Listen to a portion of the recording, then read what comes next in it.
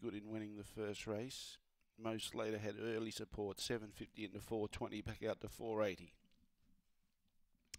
So this is race 8. Green light goes on. Favourite box 5. Murray-Magic set to go.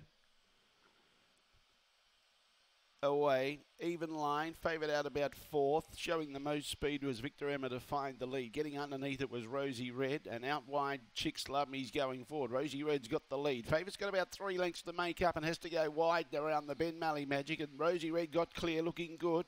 Victor Emma's coming again at it, behind those most later Mally Dreamer and Major Tom Fury. Here's a good finish on the outside. We've got going to the front, Rosie Red kicking back Victor Emma. Rosie Red, a nose in front of Victor Emma, but could go either way. Murray-Magic wound up late, but it was way too late.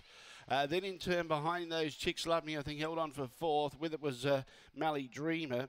And then we had Major Tom Fury at the tail end of the field. Most later in front of it. A tight finish. See what the judge comes up with. 25.70 approximately the time.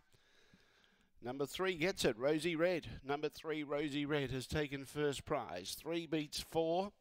And the 5 getting home late, Murray-Magic, but too late. 25.75 was the time. So it's 3, 4, 5 and 1. 3, 4, 5, 1, the judges' numbers after race 8. The BananaFeedsAustralia.com stake. A nose by head, 25.75 the time.